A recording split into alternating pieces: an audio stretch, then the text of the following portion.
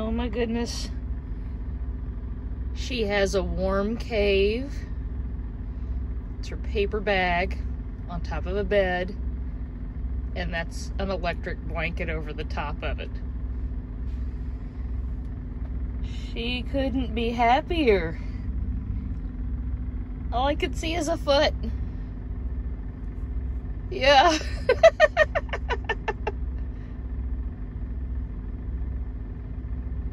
What are you doing? Are you warm? You're not gonna even stick your nose out, are you? It's actually really warm in the truck right now, but I sleep with the truck really, really cool because I'm just warm-natured. And so it usually results in her laying on me, and then I get hot, and we wrestle back and forth, and I move and make her move. So I picked up this little, it's a 12-volt electric blanket.